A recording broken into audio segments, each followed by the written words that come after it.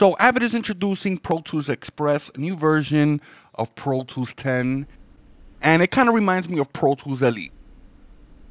Remember when you bought your Mbox, it came with Pro Tools Elite, and it looks like Avid might be going back to that. So over here we have the Pro Tools family, and basically it's showing you all the versions of Pro Tools and all its functions. So over here we have Pro Tools Express.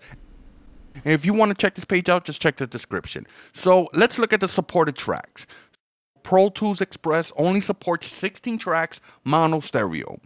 You can record 4 tracks at the same time, instruments 8, MIDI 16, auxiliary 8, buses 16, video 1. And over here, let's look at the sample rate.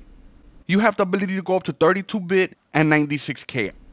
Over here, we look at the max I/O, 4, as your core, none. So basically, you're going to be locked into your Mbox. They're going to give you AAX native, RTAS, and audio suite.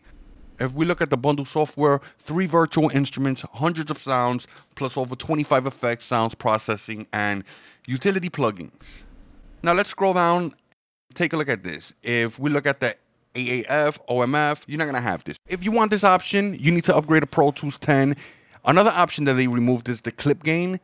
It's not here. You need to upgrade to Pro Tools 10. The MP3 option, not here. So if you already have an Mbox 3, I doubt they're going to give you this. In order to get this software, you need to purchase a new Mbox, and of course, it's going to be bundled with that Mbox. I doubt that they're going to add it to your Avid account. But anyway, guys, if you want to check out this website, check the description. Do me a favor. You see that subscribe button? Click that. Give me a thumbs up. And if you have any questions, post in the bottom. This is Ray. Hope you enjoyed this video, and I'm out of here.